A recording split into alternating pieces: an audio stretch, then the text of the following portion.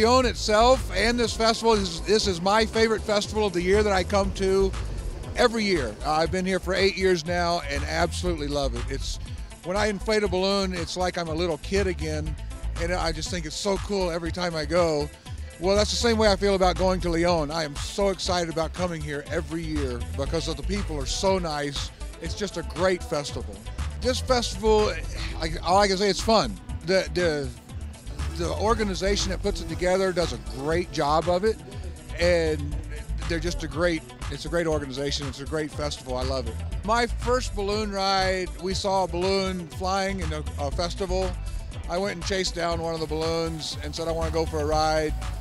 The next day, we ended up buying a balloon, and I've been flying ever since. That was 37 years ago, and I love it. I just absolutely love it. I'm a little kid. We are licensed. Well, I'm licensed in the U.S. There's also licenses here, and you have to pass a written test, an oral test, and a flight test before you can get your license, and then you go from there. It's an everyday learning experience. Every flight is different. None are the same, and you learn something every flight. It's the safest form of air transportation there is. There are less accidents with balloons than there are any other kind of aircraft. The only problem is that when there is an accident, it's pretty spectacular, and everybody knows it and everybody sees it today.